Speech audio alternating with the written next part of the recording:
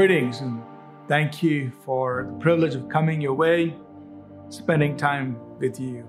This week, we've been talking about the 9 marks of a minister of God, and we've been basing it on 2 Timothy chapter 3, verses 10 and 11. And I hope you've been tracking with us day after day and looking at each of these marks. And our desire is that God will develop these in our lives.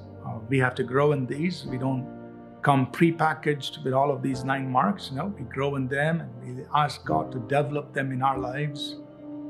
And we're observing them from the life of the Apostle Paul. Today we look at 2 more.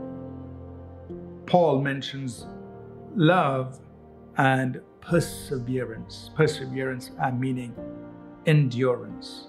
So 2 things we're going to look at. He says, Timothy, you've seen my love for God, love for people, and perseverance, the ability to endure, to press through hardships, difficult times.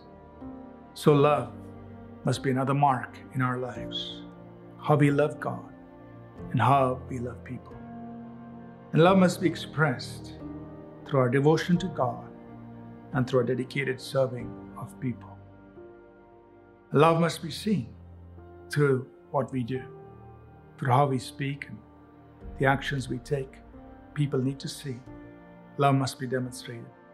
And in addition to love, he says perseverance. My ability to persevere or press through difficulties. Situations that could push you back, you press through, you endure, and you keep going. And Paul is telling Timothy, Timothy, you've seen my love and you've seen my perseverance. And these are 2 marks that identify me as a minister of God. I want to challenge you and me. Can people see love in our lives, love for God?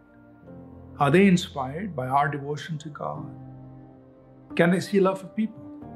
Can they see that we are willing to do things for people, we're willing to sacrifice for people? Do people see our perseverance, that even though we face difficulties, we keep pressing through? That they see that we are people who are in this for the long run. We have endurance, we've got stamina, and we keep persevering, we keep pressing in. Do people see that embodied in our lives? Do they see that demonstrated in our lives? They need to. These are 2 marks of a minister of God. Let's pray. Father, we ask that people will see love in our lives and people will see perseverance demonstrated in our lives. Give us this grace, we pray. In Jesus' name, amen. Thank you for tuning in to Living Supernaturally. For more resources to strengthen your spiritual walk, please visit apcwo.org.